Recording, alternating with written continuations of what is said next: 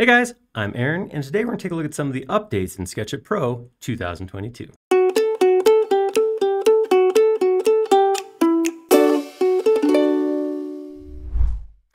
So we did another video, which you may have just watched, that covered some of the brand new tools in SketchUp Pro 22. Some cool things, some cool new commands. If you haven't seen that, go check that out on our channel. This video right here is just going to cover a couple of the high-level updates. So existing tools that have been made to work a little bit differently or tweaked or hopefully made better in SketchUp Pro 22. So this is not comprehensive. This is not everything that's in the release notes. This is 3 or 4 of the high-level, what we think will be most useful updates in SketchUp 22. Let's take a look. All right, so first one has to do with move and copy. In SketchUp Pro 2021, we made a change with the initial release to the way the copy modifier worked, where rather than holding down the modifier key to make the change, you ended up hitting it once to toggle copying on and off. This was kind of mixed results. Some people liked it, some people didn't like it, but what it resulted in is a further change to modifications to allow you to switch between copy mode, move mode, and what we call the new stamp mode, which is sort of a continuous copy mode. Let's take a look at how that works real quick. So I'm going to say I want to make some more copies of this guy these guys right here. So I'm going to double click to enter this group. I'm going to grab these two fellows right here, and I'm going to hit move. So right now, if I do nothing else and I just click, I'm in a standard move. Nothing's changed there. That's exactly the way it always was. Nothing's changed. Nothing's different. If I hit my copy modifier, because I am on Mac, it is Option. On Windows machine, of course, it'll be Control. So I'm just going to tap that once. Now I am moving a single copy. So if I bump with these guys over here, I hit the button once, they're there, and I'm back to a standard move. So if I click now, I'm just back in move. All right, so I'm going to go back to this first group. Actually, I have 2 of those guys. Let's grab this lady right here, and let's clone her. So if I go into move, if I tap the modifier key, Option or Control, not once but twice. So if I go tap, tap, see how my cursor changes there? So one hit, I get the plus, I hit it again, I get this little stamp icon. And the way that stamp works is when I click my from point, I get a 2, and then click to place, click to place, click to place. Hitting Option or Control a 3rd time takes me back to just standard move. And all of this is active while I'm actually in the model working. So I can say, okay, move this one from I'm going to move this one from here to here, then I'm going to hit Option and make a copy from here to here. And no, you know what? I don't want to just make a copy. I want to make lots of copies. And I can actually toggle multiple times as I'm going through, as I'm doing this placement. So again, it is down here at the bottom. It does tell you what the modifier key is and what that does. What's not necessarily clear in this is the more times you hit that modifier key, you will run through. It's basically a 3-legged toggle. Is that possible? I'm not really sure. I don't really understand how toggles, that term is supposed to be used. But it'll let you switch from move to copy to stamp.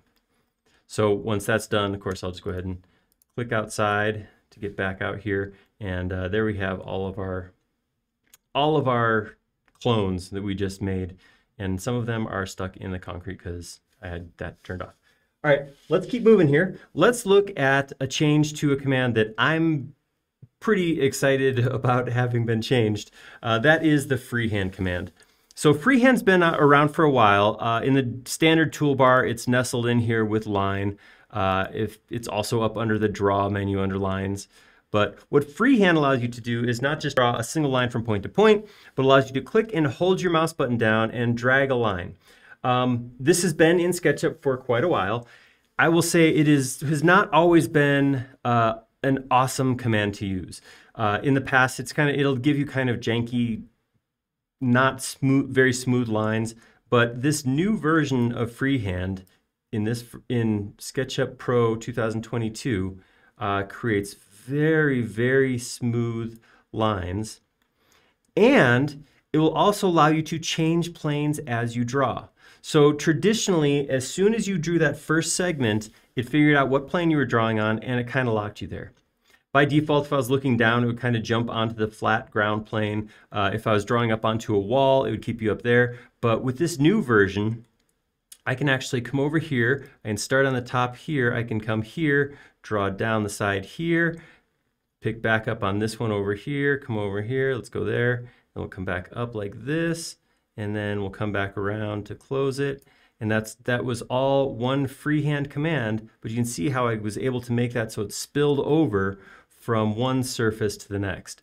This is very, very cool option to have. This makes freehand a lot more fun. I'm very excited to see how you guys end up using freehand now that you have this freedom to use it and make, you know, a little more organic shapes, less choppy, less blocky. Very cool command to get to use.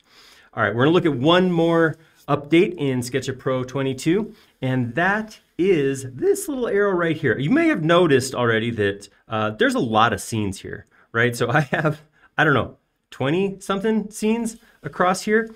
And you can see that when it, so if I look at my scenes here, I can see that there's a lot of scenes, right? So in this view, it can be kind of rough because you can't actually see all the names. In the bar across the top that gets created when you start putting in scenes, it abbreviates the names, right? So if I start getting too many here, it'll start shortening. So my longer names, so the short ones, Mirage, Aerial, Overview are fine, but this one is Hedge of something. This is Pedestrian, I don't know, and Gathering, ... So not only do I have a lot of things to read through here, some of the names are also cut off. So this little down arrow right here that's up on this bar,